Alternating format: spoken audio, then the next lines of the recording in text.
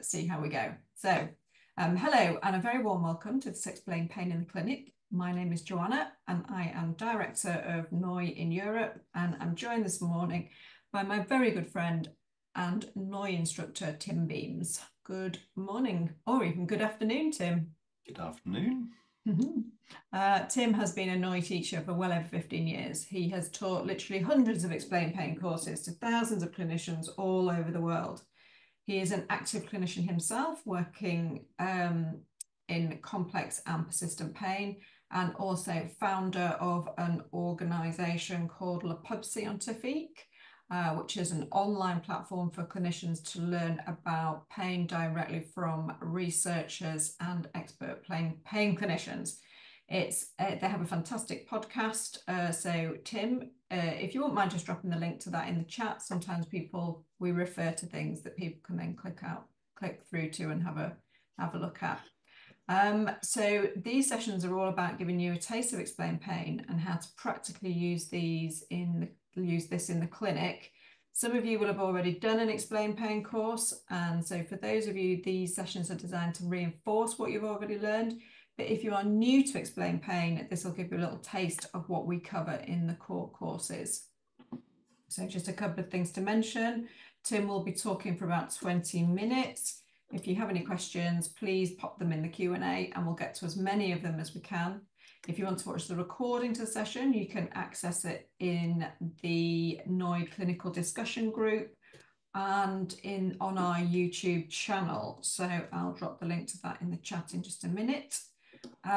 Today, we are talking about empowering self-management, patients as active partners in their pain recovery. So, Tim, could you just give us a brief summary of what you're going to be talking about today, please? Okay, so self-management, why is it important? And what we might be thinking about as healthcare professionals and maybe as a patient as well, in that process. Cool. Okay, so kick off by having a look at why self-management is important in helping your patients in their recovery. So, yes, over to me. Yeah, sorry. Well, I think really simply said, you spend a very small amount of time with your patients and your clients, relative to the amount of time they spend on their own or away from you. So in the ideal world, we want to be powering up everything that they can do actively for themselves,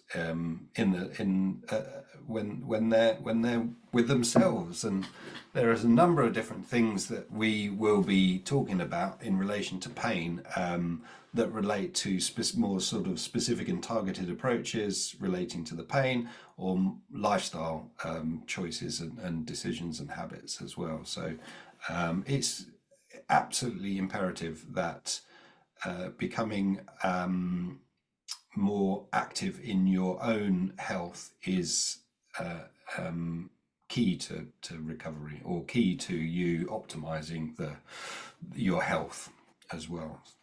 Okay, great. I think I was answering the question.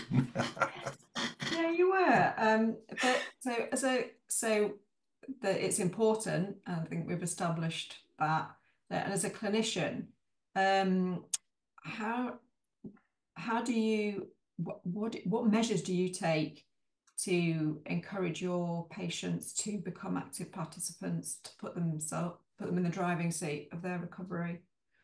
Well, can I say sort of the first thing is, I think it's natural that when someone's seeking help from another, so if they're accessing me, then there is an element of them saying,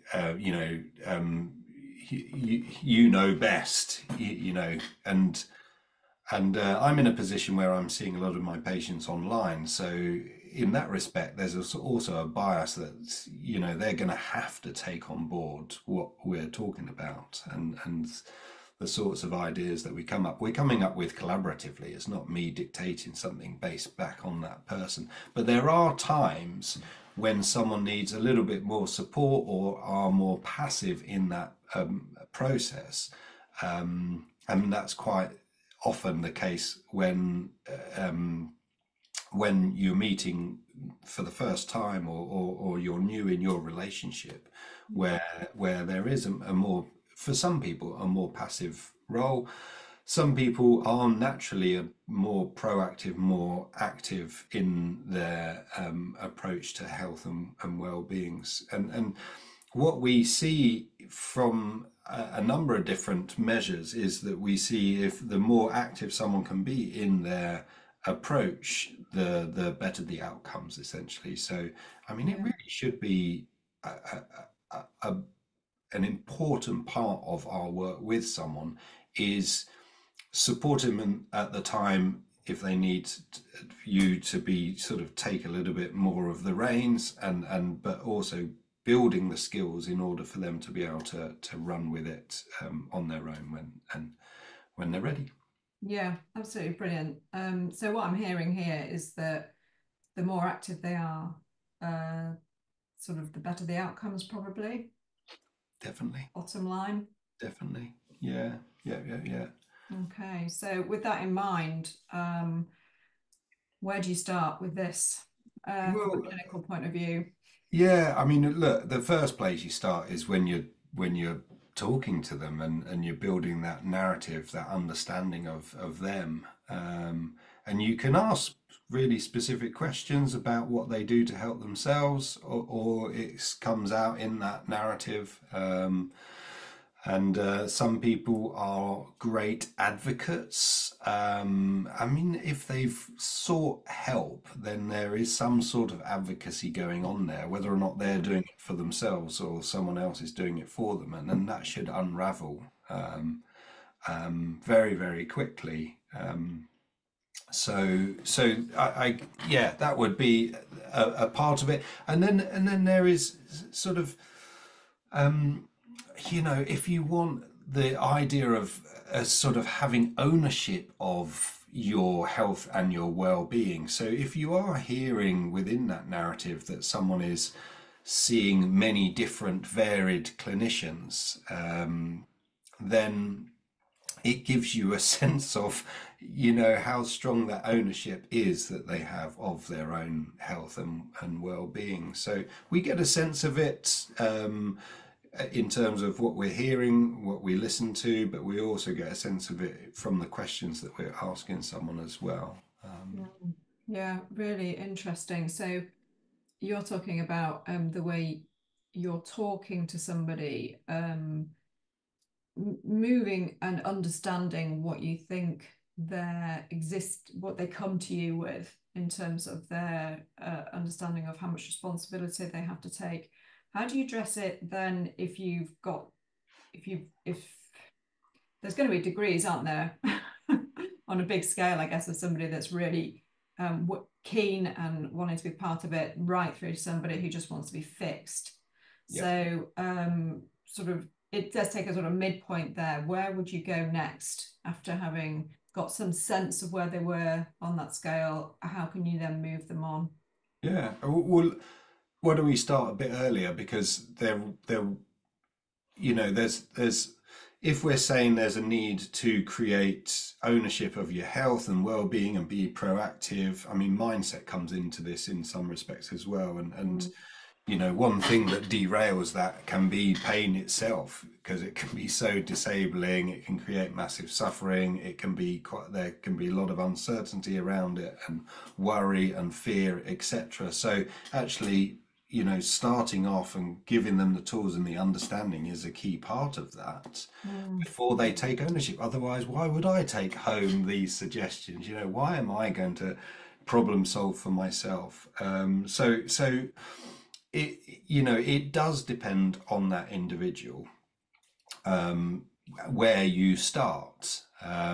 So, and I'm thinking, you were saying about taking responsibility, and I think a lot of people can either blame themselves or blame is attributed to them for not taking responsibility for themselves. And I don't see that as ever being helpful. You know, why look back and think, oh God, I wish I hadn't have done that, because you did do that or you didn't do that. So, you know, why not just work with what you have now and let's be in the here and now. But as human beings, we love to sort of revisit memories, don't we? Go back to the there and then. Mm. So you know, yeah, coming back, sort of trying to make some sense out of this. Um, from an individual point of view, I think it's absolutely natural that some people require a little bit of support.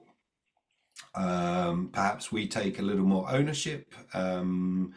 Perhaps there are other people who can advocate for them as well, dependent on where they are in their journey, because Mm. pain as one thing can derail that.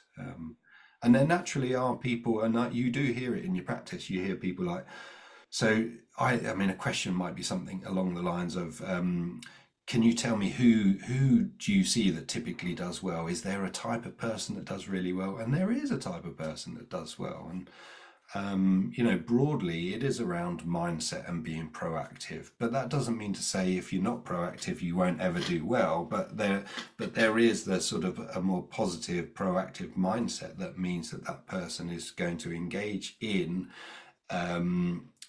activities, habits, etc., that naturally will be a part of that recovery and the health and the well-being approach. Mm.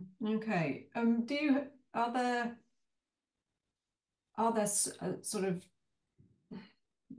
is there are there strategies then, sort of practical strategies that you use to help people along that journey of mastering that, of becoming better at taking responsibility for their. Yeah, yeah. I mean, like, I mean, I guess what we're really starting to talk about now are coaching strategies.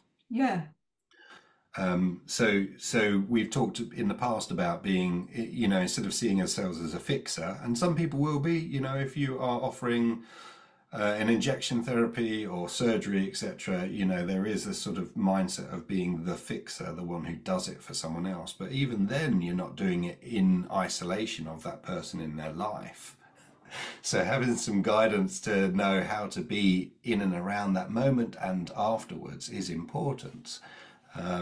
How we would position and how Explain Pain fits into this beautifully is that it's more positioned as that guide, the supporter, the facilitator in the process. And in order to be a facilitator, there needs to be a sort of collaborative approach, a relationship built that means that, like we said, there might be a bit more, I want to say power, but there might be a little bit more power given towards, or weighting given towards, the decisions for one person rather than another at different times, or dependent on what you're talking about. So if you have specialist knowledge in a particular area, it makes total sense that someone is saying, I'm going to you for your specialist knowledge. So you know, the weight, the power is slightly, you know, apportioned towards you as the professional.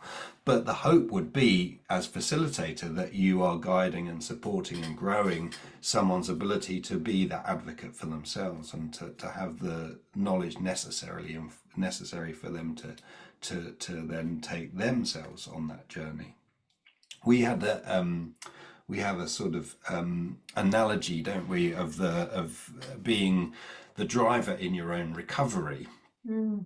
But to be the driver in your own recovery, you might have been a passenger to begin with, and you might have been in the back seat as a passenger to begin with. But at some point, I mean, as you know, when you're learning to drive, you at some point you need to do it yourself. Mm. You got to get in the car, you got to do it, and as a result of you doing it, you're going to grow from that. The doing it is important, because then we learn about what goes well, we learn about what doesn't go so well, and then that shapes our actions into the future. Got you. There's a so that's interesting, because that leads very nicely onto this question, well, from Kath. that there are people who are great at being good for themselves, but as patients are weary, a little bit of ease so we're giving a little bit of ease of the driving seat. Can that be enough to let them remember their strength? So that sort of, I think that ties into what you were just saying, in that sometimes they start in the back seat and then maybe they come to the passenger seat and then they actually start to take control of it. Yeah, and sometimes you need, I mean, if we're carrying on that analogy, you know, they might have a period of time in the driving seat and then you just swap over. And but that's that Mm, transitioning from from a more passive to a more active role in their recovery. So towards that self-management. Not everybody's there to start with. Um, but, and there's some lovely papers written about this, but that role of being passive doesn't mean to say that there needs to be this paternalistic perspective where someone is saying you must do this treatment. You can still involve you know, and I think you should, it necessarily should be a discussion. It should be about a joint decision making, even when in essence, if we're talking about, I mean, maybe the word wasn't right, power, but even if you have the specialist knowledge in a particular area, you know, you are still talking about them, and they have the specialist knowledge in themselves and their experiences of what they've tried for themselves. Because everybody will have tried stuff. They won't mm, have come to you having not tried stuff. People cycle through the sort of known um, exercises, the known techniques, the known medication, whatever it is that they've tried in the past or they've been asked to do or they've found on when they've searched Google or whatever, they'll have tried things. So we can bring that knowledge into that decision making process as well, which is really the key then as a coach and a facilitator is then bringing the best out of that knowledge and that understanding that may require some careful questioning. mm, It might require that you just place in some doubt in their knowledge if you think that what they've been doing isn't that helpful, or the suggestion is from the evidence it's not that helpful. So there is a sort of skill in how you go about that as well. You know, yeah, I find that really fascinating. you can That be a bit kinder, can't you? You can be quite compassionate about it, or you can sort of, you know, really sort of put down that facts and slam it on the table mm, because and that's the artistry in what we're talking about is you have a feel of how you work with someone. I do find that when you start going into the coaching mode of sort of you're trying to e- extract the information, but then get them to see the information for themselves, get them to sort of have these aha moments and moments of realization. Um, do you want to go into that a bit more about how you might actually, the kind of questioning that, you know? Yeah, I mean, look, you can be more open and say, have you got any thoughts about what you could do, let's say, or you sometimes they just need a little bit more directing. So sort of a directive question. You've told me about how Mm, this exercise or this treatment or the time that you've spent with this other clinician or whatever that might be. And can you tell me, do you feel that that's an effective tool for us to use in the future? And why might that be? So you can be a little bit more, you know, let's just be very direct, or you can be quite open. And mm, again, and again, there's sort of the questioning. If you're trying to sort of bring it front of center of realization about how they've done, you can be a bit more closed with your questioning. Although a coaching technique would be slightly preferenced towards having an open dialogue and an open question. But not everybody is in a place to be able to do to do that as well. mm, okay, that's interesting. What about what about I might be jumping the gun here, and if I am, just tell me, we'll go back. But a sort of feedback loop. how important is that in this process of somebody understanding what is working for them? And, do you actually use practical things for people to log things like that, or? That's yeah, that's an interesting question. I like the way that you've used a feedback loop because I mean something that we would be talking about, and sort of is a sort of key thing for me is talking about it is one thing, doing it is the power. Yeah. And we need to then get some feedback, if we're using that terminology, about how well the actions, what happened with those actions as well. So, and we get lots of information from that. I mean, we get information about whether or not someone thought it was actionable and they're willing to do it again. Mm. How easy was it? How simple was it? How known, was it known enough? Did they understand it so that they would engage in that again? But then we get some feedback about whether it was tailored to the individual, whether it was specific enough for that individual or whether that needs a bit of tweaking. And we've talked in the past about I'm not keen on the phrase trial and error, and I'm thinking about growth through action. So you do something, and then you always get knowledge and understanding from the actions that you take. Mm. So and come back to that, what you talked about is that feedback. That feedback then shapes whether or not someone takes action, what that action looks like into the future, Yeah. including whether you are part of that actionable plan as well. Yeah. Because at some point someone is going to say, I don't need you anymore, or you're not right for me, and like that's okay. Like that's Mm. sometimes it can hurt, especially if you thought you were doing a great job. But that's a part of them being an advocate for themselves as well. Yeah. I mean, that's success, isn't it? If they don't need you anymore. Yeah. I mean, ultimately, that should be wonderful, shouldn't it? It is saying you've got the skills, the knowledge, the know-how, the confidence to go it alone. Awesome. I'm here if you need me. Touch base. I love it. I have a few people that I've worked with over the years where we have the relationship where they can check in with me and say, hi Tim, I thought I'd just drop you a line and say I'm doing great or whatever, whatever that might be. Mm. It's a wonderful thing to hear, and that in turn, and this is slightly off tangent, but that in turn shapes my knowledge and my thinking and my problem solving. Is to know what should I expect from someone who does go it alone a year down the line. Mm. Yeah, yeah. I think actually that brings us on. Thanks to a really nice question from Kath. And she says, it's not right for this webinar, perhaps, but can you at some point remind me where I can go and read, listen, etc., to understand better the nuances of what recovery means in these contexts? No need to apologize. I think that's actually a really logical place to sort of draw this to a close. So, what does recovery look like? I think that was in the title of the webinar as well, wasn't it? Yeah, in pain recovery, wasn't it? Patients as active partners. Well, I think recovery is shaped over, and what someone thinks recovery is shaped through the process, through that journey.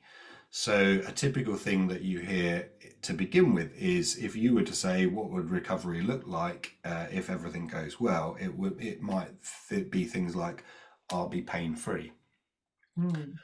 What you tend to see and hear is that recovery, and Kath's been, she's got that, she even used the word nuance. So there's a nuance to what recovery means that is contextual. So Kath, you obviously, I think you know a lot more than the question is saying, but recovery might be, I'm noticing that I can play with my children, my mood is better, I feel like have more energy through the day or the week, or when I'm at work, I can concentrate and focus, or, so actually what someone experiences as recovery, it can be very different from what when they first come to see you what they think recovery will be.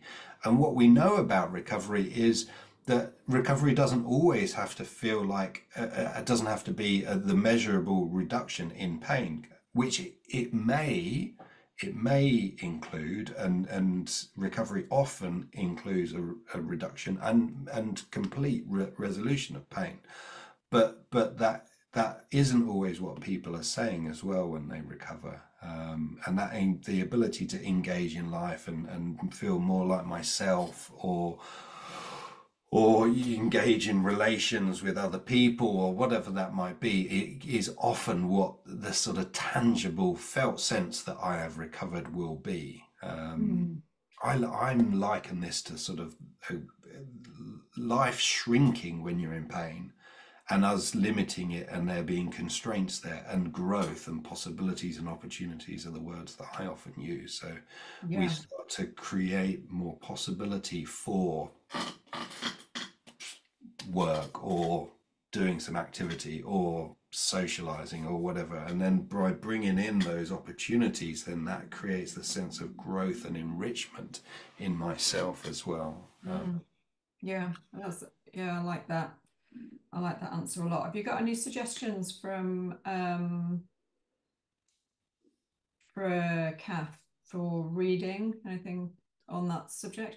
I keep thinking of Bronnie Thompson. She talks a lot about this, doesn't she? Because she talks about living well with pain. Living well with pain. Yeah. I mean, Bronnie's a great person to listen to, actually. Yeah. Check out the podcast. I don't know if you're a follower, but there's some. She's done a podcast for Le Pub, hasn't she? And there's also some there's some social media stuff around living well with pain, and there is. tips. And from a literature sort of research point of view, Lorimer's latest work around recovery is an interesting place to go as well. So what I think he would say is we need to start lifting our expectations and lifting expectations of our patients, because actually the research backs up that treatment done well will be successful, and success will be measured. I mean, it depends in research how they measure it. You'll have a primary, and then you have your secondary measures, and primary measures might be a change in pain, and secondary measures might be someone's ability to be able to navigate life differently, or it really then depends on how someone's framed that question. Yeah, cool. Okay, thanks. And research isn't always what we do in the clinic. It might influence the direction, but yeah, if I'm only asking about pain if someone's telling me about pain, I'm asking them about them, which probably then comes back around the feedback loop, Joe, to the self-management. It's all about them. Yeah, I couldn't agree more. And that actually brings us right back to some of the comments that people made right at the beginning, which was that you can't do it for your clients. Lorimer said at the conference that it isn't the client's fault that they have this problem, but they do have to take some responsibility to change. I think that, thank you for that, Carol. That brings us right back round in a really concise way. So thank you. Thank you, Tim. And thank you to everybody who did manage to find the link to join today. I apologise for the mess up this morning. These things do happen sometimes, unfortunately, but we will be back again shortly. And it's great to be back, I have to say. I do miss doing these lives with Tim. So thanks for joining live. And again, the recording will be on the YouTube channel. Tim has a course coming up in London, if anybody's interested in attending. That is on the 12th and 13th of October. We only do sort of one of these a year now, face to face. So this is a bit of a treat. And if anybody is interested in joining, then we'll be sending the link out to join that course too. So if you fancy spending 2 days in London with Tim, doing a lot more of this, but face to face, not on a screen, then please do come along. I'll send the links out. Right, thanks again, folks, for joining, and we'll see you again in a couple of weeks. Take care. Bye. See ya.